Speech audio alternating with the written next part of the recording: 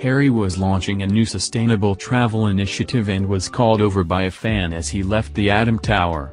He was given a cutlery set of Dutch Rabbit Miffy, a character in children's books by artist Dick Bruna that has spawned television shows, for his son Archie Harrison Mountbatten-Windsor.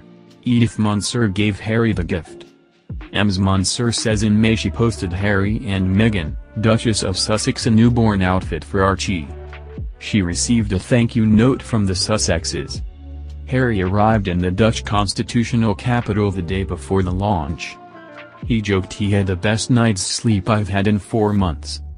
Archie was born on May 6.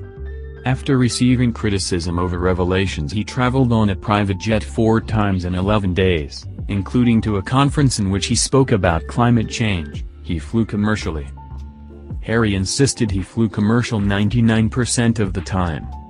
But he did admit that no one is perfect. He explained, occasionally, there needs to be an opportunity based on a unique circumstance to ensure that my family are safe. It's genuinely as simple as that. As I said in my speech, it is about balance. If I have to do that, and it's not a decision I would want to take, I would ensure, as I have done previously and I will continue to make sure I do, is balance. I have always offset my CO2. Harry is 6th in the line of succession. He was born 3rd in line, but the birth of his brother Prince William, the Duke of Cambridge's children, has pushed him down. Royal fans across the Atlantic Ocean had suggested an extravagant wedding gift to the Sussexes last year.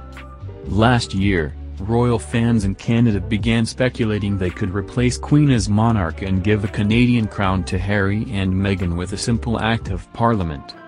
But the law is a lot more complicated than some theorized. The change would need to be agreed by both houses of Canada's legislature, the House of Commons and Senate.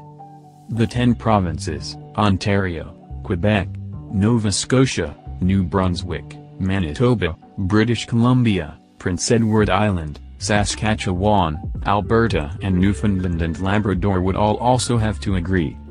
The Queen as head of state appoints a Governor-General to represent her and Canada on the advice of the Canadian Prime Minister.